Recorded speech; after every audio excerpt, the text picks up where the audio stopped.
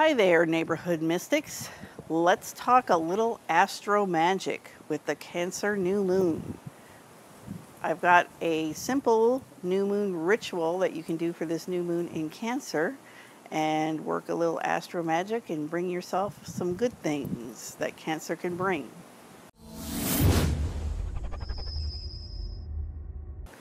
So I'm going to try to make this not too complicated.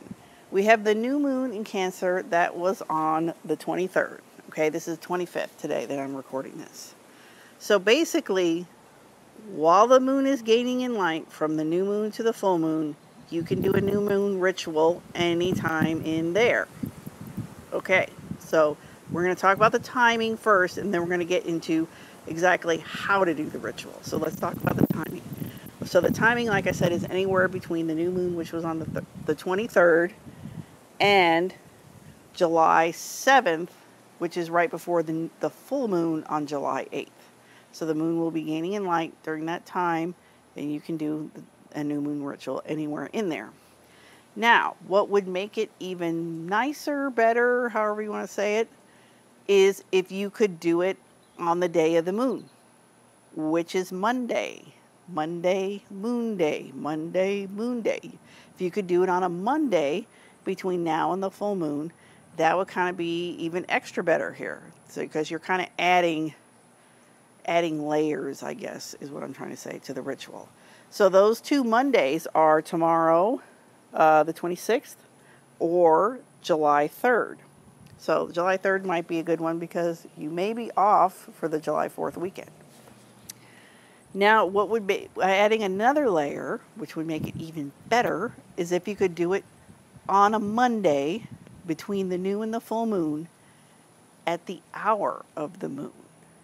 So the planetary hours are a way to divide up the day where each planet rules a section of the day and of the night on a particular day. So these things have to be calculated. I will give you links to a planetary hour calculator, both online and an app you can put on your phone. So that you're going to end up with a couple different times, most likely, during the day that are going to be when you're awake. You'll get ones that are in the middle of the night, and if you want to get up in the middle of the night to do a ritual, more power to you. But you're going to look for the hour of the moon. Now these calculations are location specific, so I can't give them to you. I have to give you the calculator, and then you calculate it. Now, that said, I don't want to overcomplicate things. Really, the best deal is if you can do it on a Monday between now and the full moon. And then, like I said, if you want to calculate that planetary hour and do it, but you don't have to. You don't have to do that, okay? Just doing it on a Monday is good enough. Or even not on a Monday, anytime between now and the full moon. And it's starting to rain. Okay, it's like sprinkling, and it's not fully, the sun is kind of clear. But anyway, okay. Or you can elect a day to do it by doing it between the new moon and the full moon and putting the moon on the ascendant or on the midheaven and making sure that the moon is not within 10 degrees of the sun, which is when it's combust, or 8.5 degrees, but just round it to 10. But this is only if you know how to elect. So you would have it not combust, you would have it on the ascendant or the midheaven, and you would have it not applying to any aspect with a malefic, which would be Saturn or Mars. So that would be a conjunction, an opposition, or a square. Like I said, I'm just saying that for people who know what I'm talking about. If you don't know what I'm talking about, ignore that part and just do the first part. Okay, all right, so we've got the time. Let's just pretend it's going to be on the 3rd. Did I say, yeah, on Monday the 3rd. Okay, so we're going to do this ritual Monday the 3rd, just for example's sake. Okay, so what you're going to need are silver or white candles for the moon. Now the numbers associated with the moon are anything divisible by, or any divisor, is that the word I want, of 28. So that would be 4, 7, or 9, because you can multiply those numbers by something and get 28, right? Okay, remember your 6th grade math. Okay, so You need 4, 7, or 9 white or silver candles. Optional, you could have tarot cards with you, and those cards that would associate with it are the Chariot, the Moon, or maybe even the Hermit. Okay, so the Moon is self-explanatory. The Chariot is associated, that card is associated with the Moon through the Golden Dawn. If you notice on some tarot cards, that charioteer will have the Moon on his shoulders.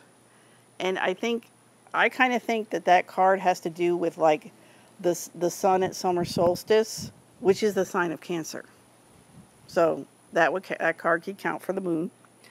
And then also the Hermit card, since the Moon card is 18, so 8 and 1 is 9. And so the Hermit has to do with this, in the darkness, interior space of knowledge. So that could associate with the Moon as well. So just throwing that out there, that's optional. You will need a black and white image of the Moon. I happen to love woodcuts, so if you can just search the internet, find a black and white image of the Moon that's a woodcut, that would be awesome. And then you'll also need incense, so any kind of incense that is related to the Moon. Okay, so now you have your materials. You have your day, which is going to be July 3rd, which is a Monday. You've got your materials, which is going to be candles and a black and white image of the Moon. You might have tarot cards, and you will have incense. Okay, pretty simple. Simple so far. Okay, so what you will do on that day when you're doing the ritual, and it might be at the hour of the moon, it might not, is you are going to light the candles and incense. You are going to color the image. And then you are going to write your goal across the image. So just write it right across the image, write your goal, and then you will turn that image over and you will draw the magic square for the Moon. Now I will have all these resources linked in the description, so don't panic. And I'm going to add them to this video too. But all the resources you need are going to be in the link at the bottom of the video. Okay? So what you do is you color in that picture, you write your goal, you flip it over, you put the magic square on the back, and then you can wave that piece of paper that you colored and drew through the incense, and then you can either just stop and meditate on your goal for a little bit, or you can do the Orphic hymn to the Moon. Once again, I'll link it up in the description. And then when you're finished, you just snuff out your candles, snuff out your incense, and you're done. And that's your new moon ritual. Now, what I would do is I would just have a little journal or even on your calendar, just put the date that you made that talisman, because I have made talismans and or candles or whatever I'm doing, for like astrological magic, and then like the stuff that I asked for actually comes true, but I forget when if it's more than a couple months, I'll forget when I made that talisman. So it's kind of nice to know, because I'm always like, well, how long was that? Has it been 6 months? Has it been 8 months? Like, I don't, you know what I mean? I don't know, because if it's, like I said, any more than 2 months, I'm not going to remember. So that's a little tip for you there.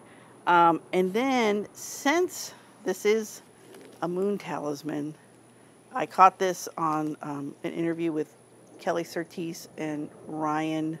His name's Ryan something. I don't remember his last name, but I'm going to link that video too. He was saying it's good to keep those moon talismans in the dark, which makes sense. So keep it in your wallet, keep it in a book on your bookshelf, whatever you want to do, but kind of keep it in the dark. And so that is the instructions for your new moon ritual for the new moon in Cancer. Good luck. Put any questions you have in the comments, or any results you have in the comments, and I'll see you next time. Oh, please like and subscribe. I appreciate it. Bye.